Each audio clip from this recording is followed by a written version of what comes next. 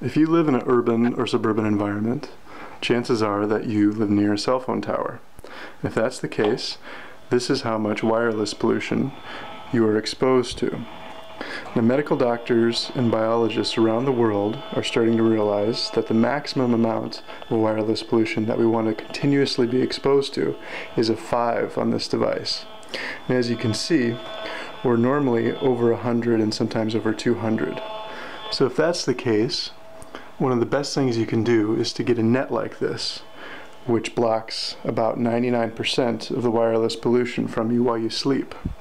This is particularly important for children because we simply do not know what the long-term health effects are of wireless pollution.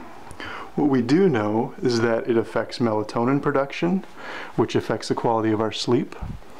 It also creates oxidation stress in our cells. So as you can see, when we're underneath the net, the amount of wireless pollution goes down considerably. So one of the most important things you can do for your health is to sleep under a net like this.